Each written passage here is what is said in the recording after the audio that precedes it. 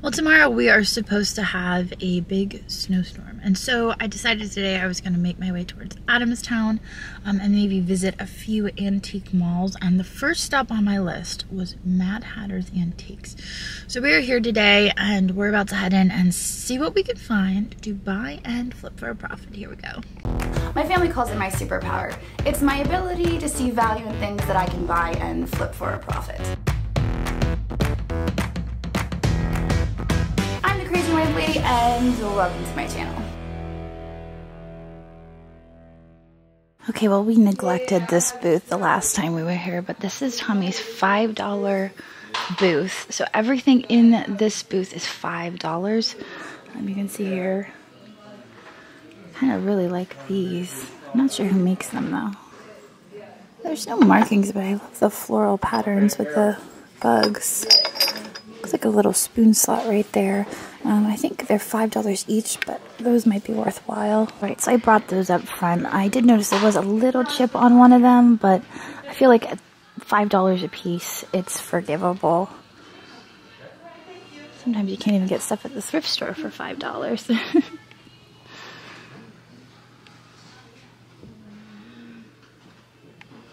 I like that little box. I think it's the cobalt and gold combination I like. Oh, and it's Italian. Italy, hand painted. The shape's kind of like an apple, I would say. It's only $5. Okay. I don't think I noticed this case the other day when I was here, but there is a Mosser glass. Very light in there. We purchased one of those at Renninger's a few weeks ago in green, and I didn't realize at the time that that is Mosser. I don't think I'd ever seen one before, or at least been aware of it.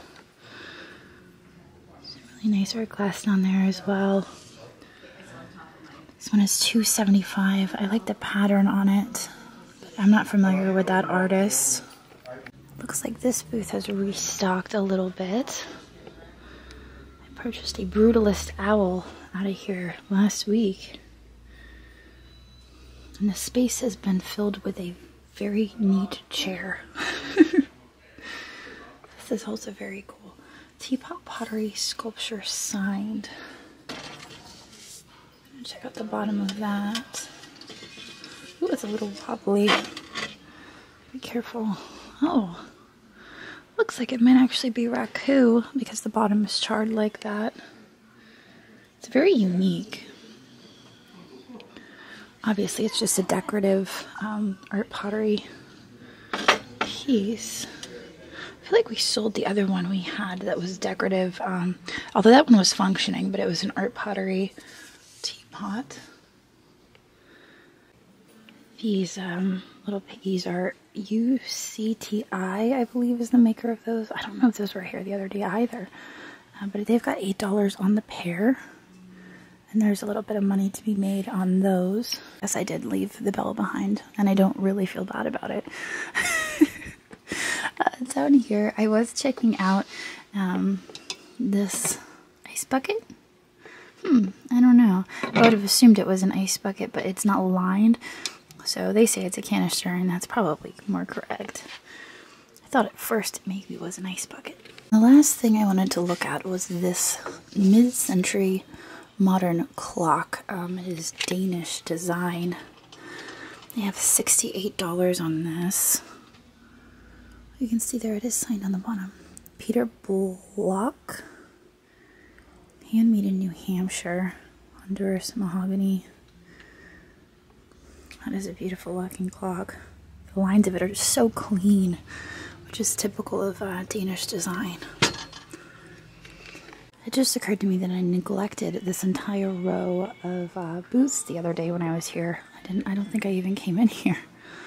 This is really neat. Oh, it's a TV light. Oh, that's neat. I might have to tip that up and check the bottom here in a second. This is a Hager, obviously. They have it marked. Funky Hager black vase. I think that is the peacock glaze. This one looks like it might be Italian. Yep, Italy dish with a lid.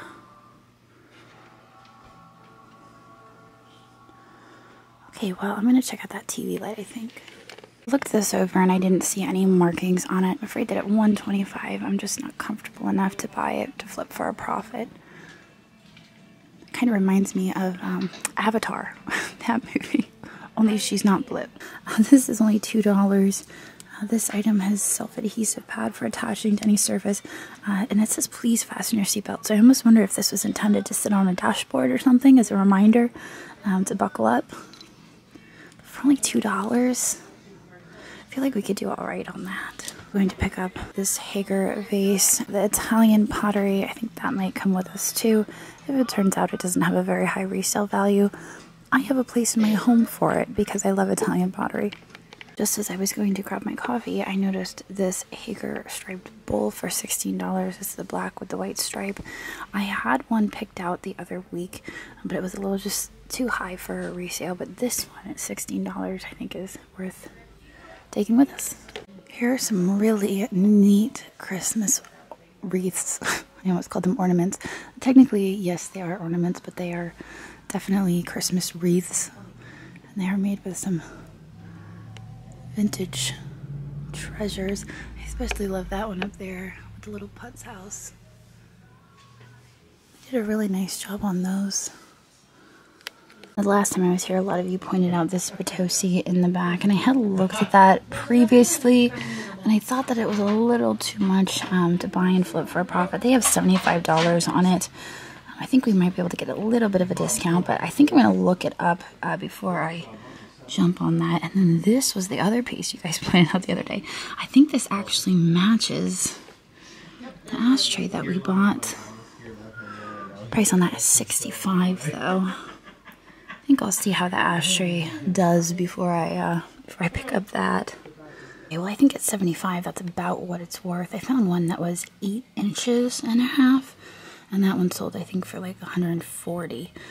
So considering this one's a little bit smaller, $75 is probably more on point. The other item that you guys went crazy for is this. It is a Dorothy Thorpe lucite umbrella stand. It's $250. That's why I didn't bother to grab it the last time I was here, because I had looked at it before and saw the price. Okay, so I'm back in the mid-century booth and I've found the lucite. And I zeroed in on this little flower arrangement here. And they also have one in the back. The reason I'm focused in on those is because the other day I purchased one of these. I bought the blue one. There's still 2 left. I might take another one home with me today. But when I was trying to look up comps for these, those little flower arrangements kept on showing up. And I was honestly surprised with how much they sell for. So for only $18 on this one and $28 on that one, I think I'm going to take those home today. And then I might as well take both of those other arrangements. I don't know why. I'm like, should I just take one? You know what? I'll take both. Well, I brought the other ones up front. This is the last and final one. This one is $68, whereas the other one was $48, because this one has this underplate. One thing I noticed about these is they actually have the bulb that goes into there, whereas the blue one that I bought, the bulb just sat. It was one of those that you could put in the blow molds, and it literally just sat in the flower arrangement, and it wasn't wired in. So, all right, the yellow one. I noticed this really cool set of glasses back here, and I think these are attributed to Osborne Kemper. We found 2 of them at the Goodwill once. They have $159 on these with the caddy. Cheer up. You could be at work. They're just really fun drinking glasses. They weren't even on my radar until I saw some at the Springfield Extravaganza. I think they wanted $250 for their set. I feel like $159 is probably much more in line with what they're worth, especially since this booth does run 20% off on certain sale weekends. So I think this would be a great set to pick up on a sale weekend, but at $159, I'm not sure there's much room for me. Checking out the glasses, I noticed this lady, and I thought, you know what, she's really cool. She's got her little Scotty dog in her arm, and her tennis racket, and flowers, in a suitcase. She's ready to go. She has everything she could possibly need to do anything she wants. She could go to the dog park or take a trip somewhere. $29. There's a little bit of a chip on her nose, but I love her expression. I feel like she's a folk art piece. I'd love to know who made her, but I don't see any marks or signatures on her. It's possible it's under her skirt, but I'm not gonna go there. So I think we're gonna add her to our pile up front and go from there. Okay, well, it does not look like there's any new Hager here since the last time we were here. They do have prices on these black and white pottery pieces, but those were the ones that I just really wasn't sure of at those prices. Although it just occurred to me that that little one we picked up probably originally had a lid. So it is missing its lid now. I thought it was just a planner, and I guess it could be used as a planner. And for that price, I think it was $16. We'll just hold on to it. But, all right, let's continue. The other day, I found a really neat artwork. I think it was Japanese block print on this wall. And now, I've neglected this wall in the past, and I was just drawn to that particular piece. So I've decided I needed to give it a closer look this visit to make sure I see everything. Because they do have a lot of really interesting artwork. All different styles, obviously. This one's kind of Victorian. This one's kind of abstract. So there's a little bit of something for everyone. This one kind of looks like a paint by numbers. Just kidding. A.J. Anderson oil on canvas. Impressionist style. This one is only $3.25, which I feel like is a reasonable price for that piece in that frame. That's a beautiful frame. In really good condition too. Okay, well, here is one that I like. I tend to buy artwork that I like, and it does okay for me. So I think I like this one because it's got all the critters on it. It's called On the Ball. The artist is M.A.R. and it is 23 out of 200. And they say it's 1960s. That's kind of a fun artwork. It might be a contender for the nursery, so if you don't see it on eBay, that's probably what happened to it. But it might get listed on eBay, I don't know. I think I'm going to pull it down and bring it up to the front. This booth appears to have some primitives in it. Over in this case, there is a folk art bird tree. And I always check these out every time I find them. I've yet to find one in the Goodwill, though. I feel like eventually my day is coming. This one is $375. And it is from Allentown, Pennsylvania. Pennsylvania folk art. I don't know why I didn't see this shelf the other day when we were here, but I'm noticing these little birdies. $7 on the green one. It's a, I don't know, it's kind of a mottled. I thought at first it was crackle glass, but it's just the texture of the glass. This guy with his little pinched eyeball looks like he could be Swedish. Bluebird, $12. I think for only $12. What about this little guy? He is iridescent. Carnival glass, $18 on him. I think maybe I'll pick up the little Swedish guy. Check over here. This is adorable. This is salt and pepper shaker. Little baby, but you can see this has unfortunately been repaired. I don't think I've ever seen that salt and pepper shaker before. Granted, I don't do a whole lot with them, but I've never seen that one. Here is a piano baby. And this horse back here. That's an interesting texture. How much is he? $14. I would assume he's probably made in China. That's a guess. He's only $14 though, so we'll pick him up as well. This is the point where we bring our cost average down a little bit. That's pretty. What's a covered dish? Let's investigate. Oh, it is a covered dish. I was not expecting that. Balance it right there. What is the mark on the bottom? Limoges China, made in China. Even though I like it, I think I'll pass on that.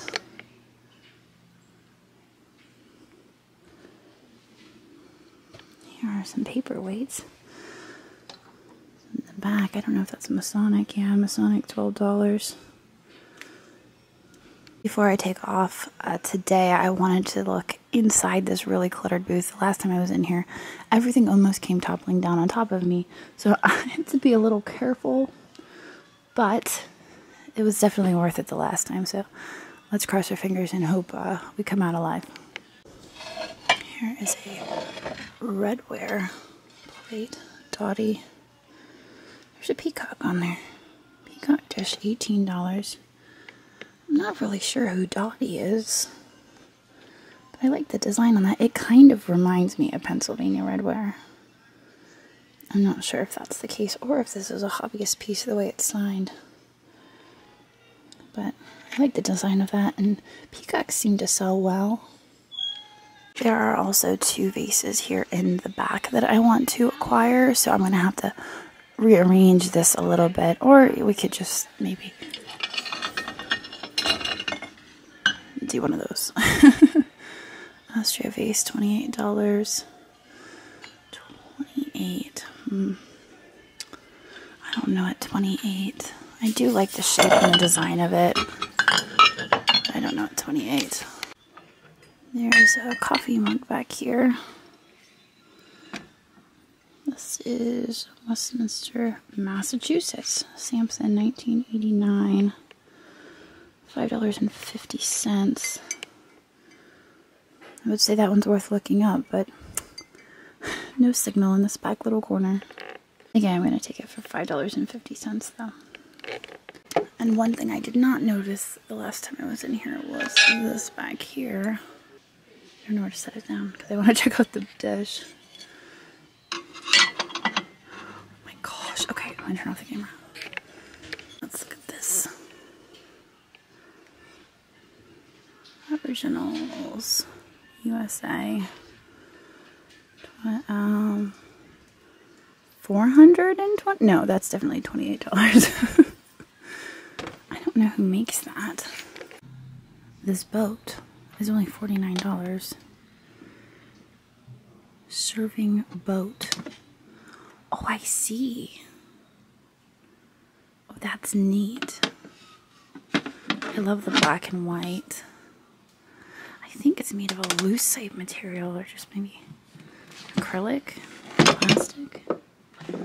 You gotta be careful. I really like that, and for only $49. It's unique. it's pretty cool. I think I'll grab it for $49. This jewelry box has a very almost Art Deco design to it. This lady with a bird. I love the style, and it's got the gold on it. The inside is lined with velvet. I'm doing this one-handed, so I can't open it to show you guys. But that's fantastic. Okay, well, our total spend today was $518. I feel like we got some really great pieces. The lucite especially, I'm excited about that. And that boat. That was really interesting. So anyway, I'm gonna get out of here now. I'm gonna head on down the road to another antique mall.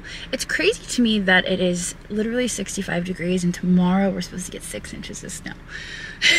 But I guess that's just the weather in March. So I will see you guys at the next antique mall, and so long.